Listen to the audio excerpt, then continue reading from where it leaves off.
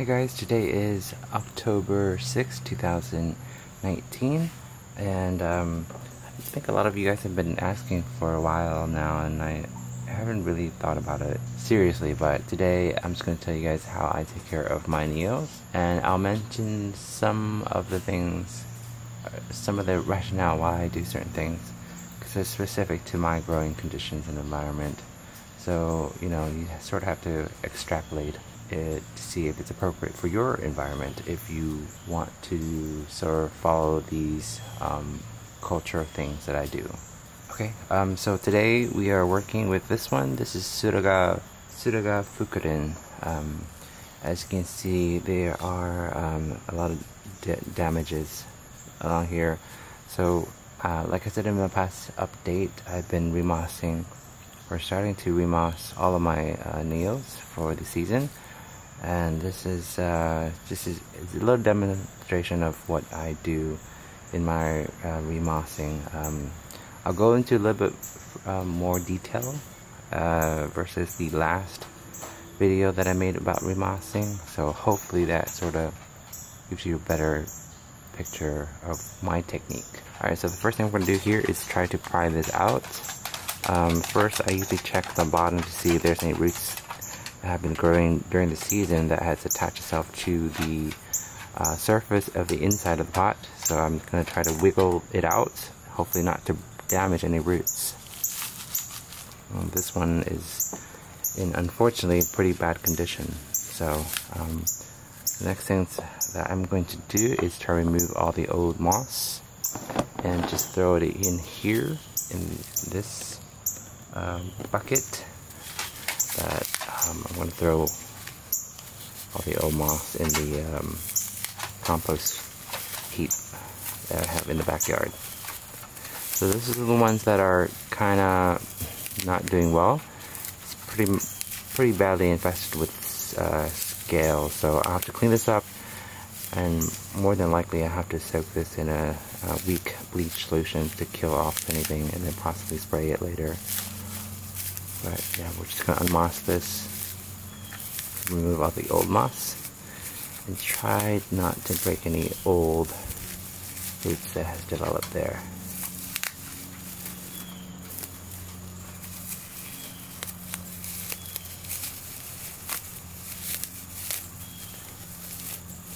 As in the last video, I said that I sort of do a modified method of the traditional way of potting up or mossing up the Neos. I use an inverted netted pot to sort of give it a framework to put all the moss strands on it. But I'll reuse this inverted netted pot for the remossing as well. So just taking a look at this particular Neo, I see a lot of dead roots, a lot of dry dead roots, and I don't think I'll cut off too many of the dead roots, just because I need something to hold on to the moss mound, so I can wrap all the moss to sort of help anchor the Neo to the netted pot. So yeah, I'm not going to take out too many. I realize that you probably need to, but I need something if I don't have a lot of roots to sort of anchor it to the moss mound. Like I said, this one is pretty, I don't know if the camera will show up really well, but it's pretty heavily infested with scale. So after cutting off these brown leaves, which I'm not sure what the cause is, but I'm going to take these off. This one is, I think this fan is probably dead. So I'm going to go soak this in my bleach solution just to kill off all the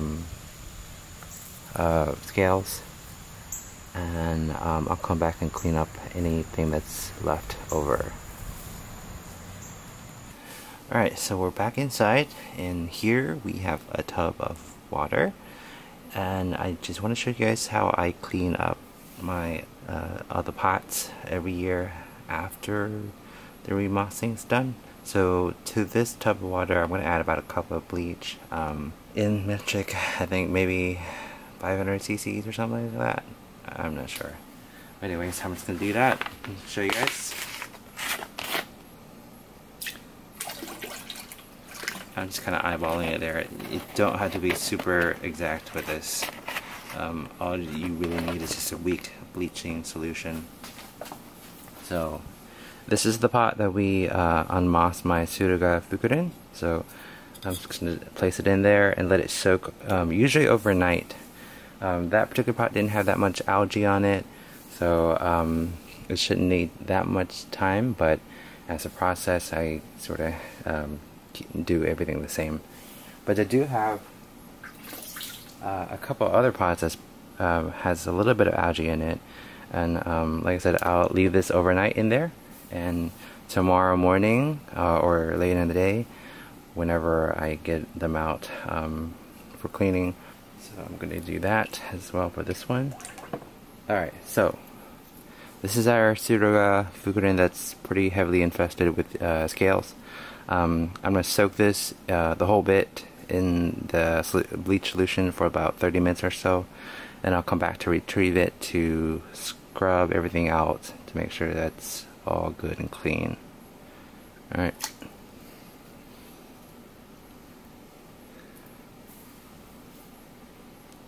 While we wait for my Neo to soak in the bleach solution, let's do a little unboxing on some supplies I've ordered from Japan. This box came from a vendor, his name is Neji Orchids. I've mentioned in the past that I've ordered Neo stands from him. I've gotten a couple of pots, a Hoya, and another stand. It's the one to replace the one that's sort of broken. So let's see all the stuff that I've ordered.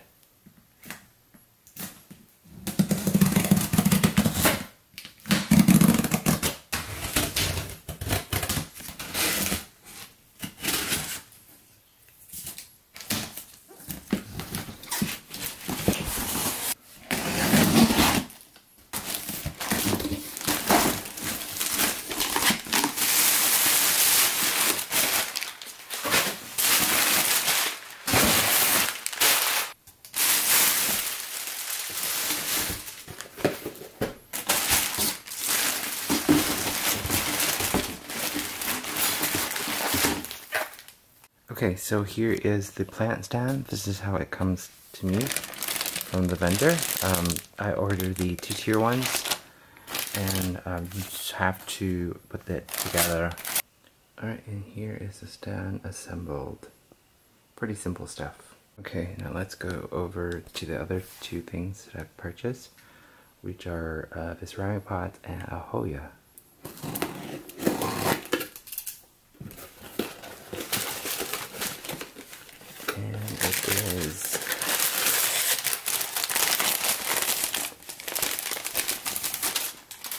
It's a nice little ribbon too, which is really pretty. These will go very nicely with the pots that I've purchased, I think. Alright, let me put this aside.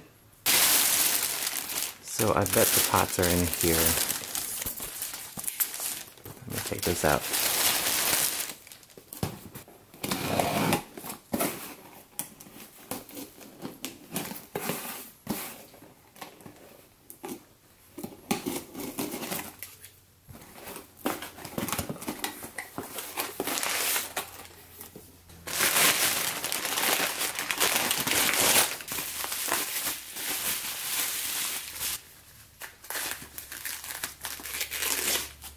Look at that.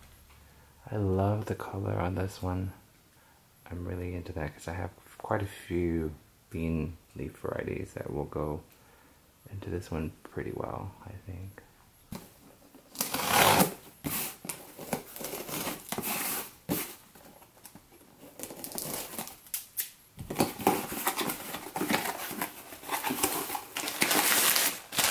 I think this might be a little bit more substantial than the last one. And I don't know who's the maker of these pots. I think I need to go and ask the vendor to see if they remember who made it. But yeah, this one is also really, really nice. and in a color that I don't have in my current collection. But this one is actually bigger than I thought when I placed the order. So kind of the same thing, lace patterns, very delicate, very pretty. So yeah, these are my two pots. I also received this, which is something I did not order. I'm not exactly sure what it is, but I imagine this is for hanging a neopod or something. It has a hook here and a little ring thing to place the pot in. So I'm gonna have to email the vendor to see what this is about. But if this was a sample for free, that was really nice of them. So.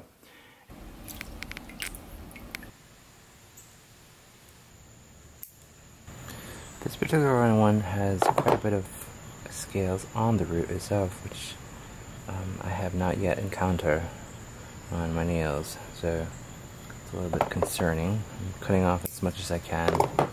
Okay, I think that's all I can do for now. We'll have to go back and clean it some more later on, but we'll just move forward to the remossing part.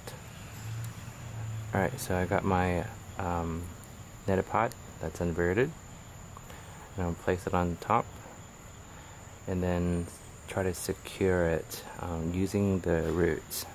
This is why I said I kind of need, if it doesn't have any viable roots, I kind of need to have some dead roots on there so I can have something to hold onto the netted pot, so I can start wrapping the neo onto the netted pot. So what I like to do initially is just to find a very long strand of moss and wrap it gently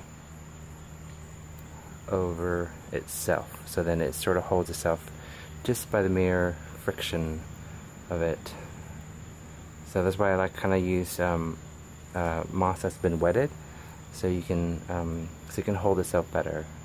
And then what I'll do is I continue on wrapping the neo, and then with any ends, you just kind of hold it in place with one of your fingers, and then with the other hand you're going to pick up another strand and then lay on top of the end of that, so then it'll stay in place. And then you can just kind of keep doing that over and over until everything is covered up. So part of this is also about aesthetics as well.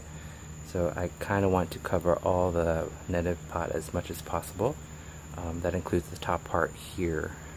It might be helpful if you don't have a lot of long strands, it's just kind of clump them up together and then wrapping it so then they sort of hold on to each other, so you can get a better, a longer strand, a stronger strand. See these pot like this? I like to hold it with a finger and then using the moss that you're wrapping, overlap it so that it'll stay in place. Now it's super helpful if you have 5A moss, which was what I have here, but if you don't have that, I do have a link to the supplier that supplied me with these. I ordered directly from Japan, like a huge bale of it, just to hold me over for several seasons, I think.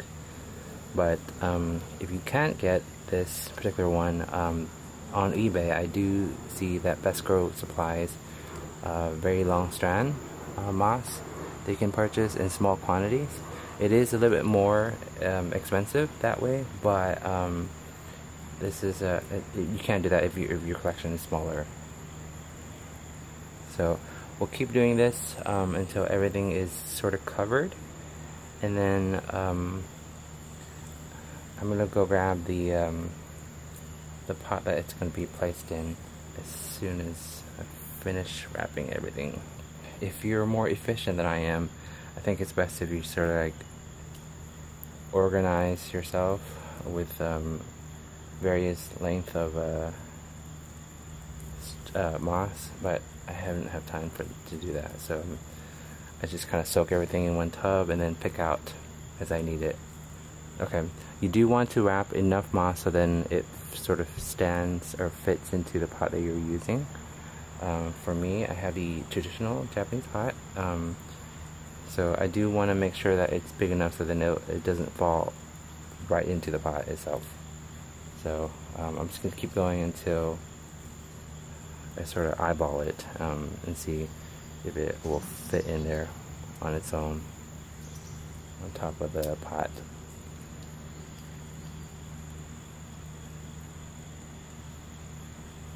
It's kind of frustrating that you have a really long strand and you're in the middle of wrapping it around and then it suddenly breaks. Not really anything you can do to prevent that, but to be gentle, I guess. But I kind of want to get this done quickly because I have so many to do this.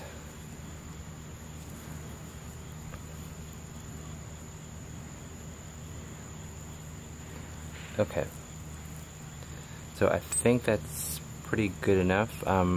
As in the previous videos that I've made, every time that I wrap it in a way so that the ends will eventually meet somewhere in the bottom. So of course this section is going to be on top of the pot. So if you have the ends meeting there, you can sort of secure it with the weight of the whole thing on top of the pot. Let me show you what that looks like. Okay, I have a clean pot here, so I'm going to put my Sudoga Fukurin on top of there, and it's big enough so that it doesn't slip all the way in. So what I'm going to do next is all these loose ends at the bottom of the mound. I'm going to tuck it in and sort of using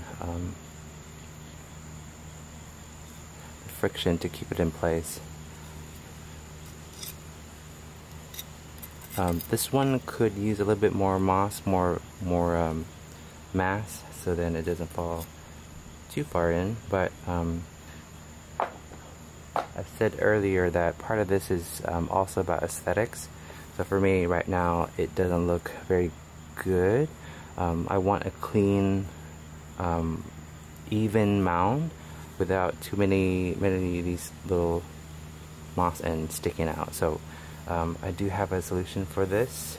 This is what I like to do at the very end of the mossing process. Alright, so I'm going to place it on the flat surface, and anywhere that I see that doesn't have a very even distribution of moss strands, I'm going to take a couple of sort of medium-sized strands, and I'm going to place it where it needs to be filled in, and then using the ends of the moss strands, and I'm going to tuck it into the sides so then it'll stay in place. And we're going to go around all the way around until everything is nice and even and round. You don't really need to use super long ones. That I usually reserve for the first initial wraps, so then it will stay in place better. But for this one, I'm just going to try to use all the medium strand to do this, to make it more even around. And for these tiny strands, I'm going to use my forceps to tuck it in.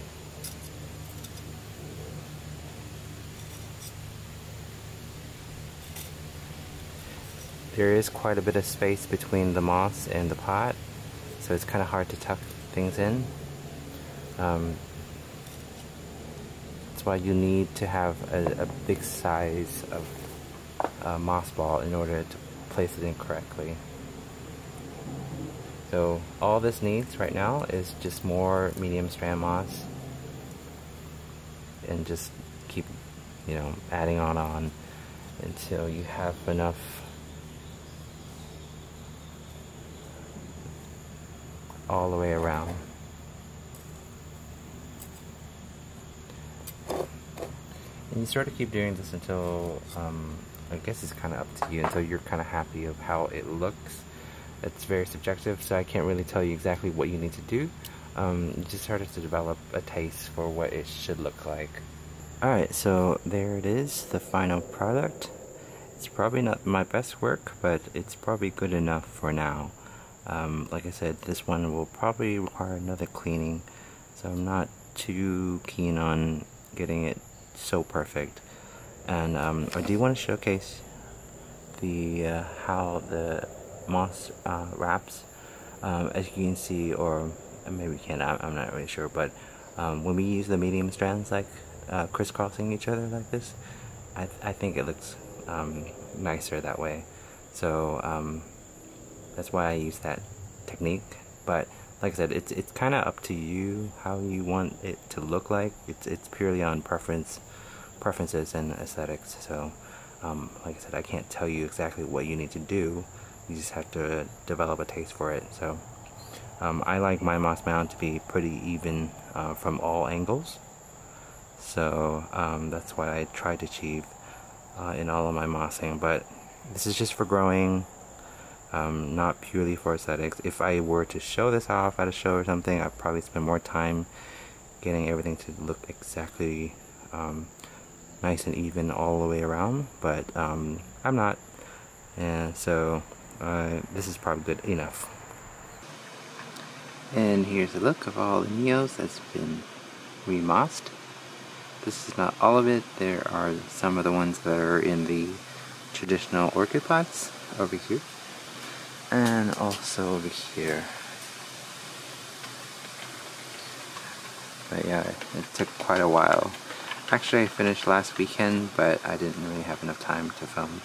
And earlier in the week it was torrential raining. It's been raining for 2 days, and it's starting to break up right now, so I was going to include this for completeness, but here they are. It's currently fall weather here, so it's kind of permissible for me to leave the Neos above the deck. So this is what I've been doing for the past 2 weeks, and they're doing well. They're getting more sun, enough for them right now. The way that the sun sort of goes over them gives them about maybe 4 hours of direct sunlight at most. And we'll talk about the cultures of how I keep them, so that you can see how I grow them. With regards to the weather conditions where I live in zone 8A, which means the average temperatures gets as low as -10 degrees Celsius, or around 10 to 15 degrees Fahrenheit, and as hot as 30 to 32 degrees Celsius in the summer, or around the low 90s in Fahrenheit. My Neos tend to bloom towards the late spring as temperatures approach the high 20 degrees Celsius, or around 80 degrees Fahrenheit. I get 2 distinct growing seasons, one in early spring and again in late fall. I think naturally they only grow once a year, but because I keep mine inside under lights in the colder seasons, I get another flush of growth. Once the Neos come indoors, the temperature that they experience is a little more stable. As you can see here from my phone, the temperature ranges from 74 to 64 degrees Fahrenheit. Okay, I think that's it for now, because I think the video is quite long already. This will wrap up part 1, and when we come back, I'll talk about other aspects of my culture, including things like water quality and fertilizing regimen. Alright, well, thank you for tuning in as always. See you next time. Bye.